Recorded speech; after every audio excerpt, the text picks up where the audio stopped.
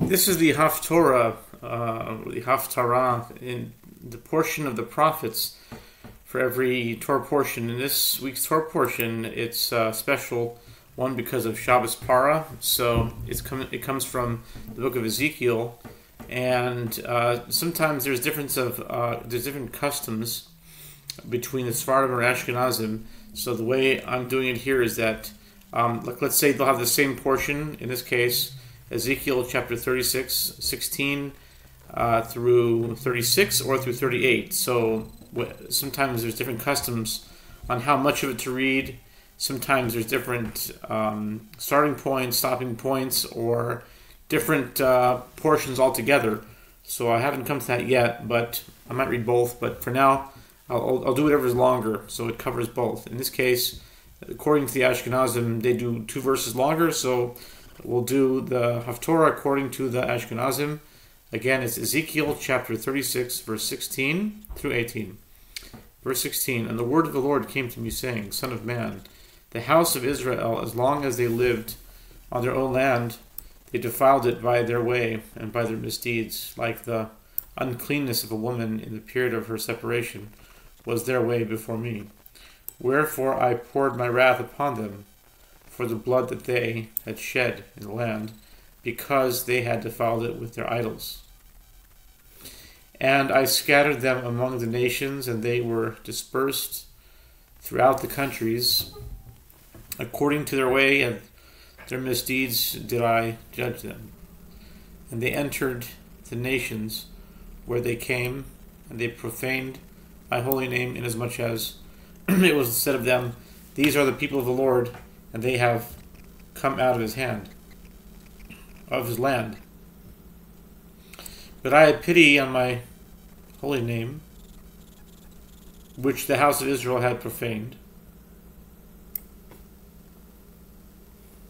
among the nations to which they had come. Therefore say to the house of Israel, So says the Lord God, Not for your sake do I do this, O house of Israel, but for my own holy name, which you have profaned among the nations to which they have come. And I will sanctify my great name, which was profaned among the nations, which you have profaned in their midst. And the nations shall know that I am the Lord,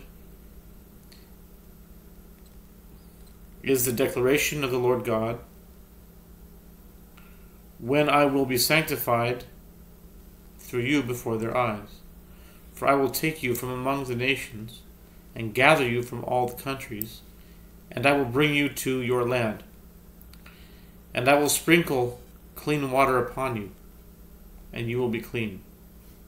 From all of your impurities, and from all of your abominations will I cleanse you. And I will give you a new heart, and a new spirit will I put within you. And I will take away the heart of stone out of your flesh, and I will give you a heart of flesh. And I will put my spirit within you, and I will bring it about that you will walk in my statutes, and you will keep my ordinances and do them. Then you will dwell in the land that I gave your fathers, and you will be a people to me, and I will be to you as a God. And I will save you from all your uncleannesses, and I will call to the corn, and will multiply it. And I will not decree famine again over you. And I will multiply the fruit of the tree and the produce of the field, so that you shall no more have to accept the shame of famine among the nations. And you shall remember your evil ways and your deeds that were not good, and you will loathe yourselves in your own eyes on account of your sins and on account of your abominations. Not for your sake do I do it, says the Lord God. May it be known to you. Be ashamed and confounded for your ways, O house of Israel. So says the Lord God, on the day that I will have cleansed you from all your iniquities, and I will resettle the cities, and the ruins shall be built up. And the desolate land shall be worked, instead of its lying desolate in the sight of all that pass by. And they shall say, this land that was desolate has become like the Garden of Eden, and the cities that were destroyed and desolate and pulled down have become settled as fortified cities. And the nations that are left round about you shall know that I, the Lord, have built up the ruined places, and have planted the desolate ones. I, the Lord, have spoken and will perform it. So says the Lord God, I will yet for this be inquired of by the house of Israel, to do for them. I will multiply them, the men like a flock of sheep, like the flocks appointed for the holy offerings, like the flocks of Jerusalem on its festivals.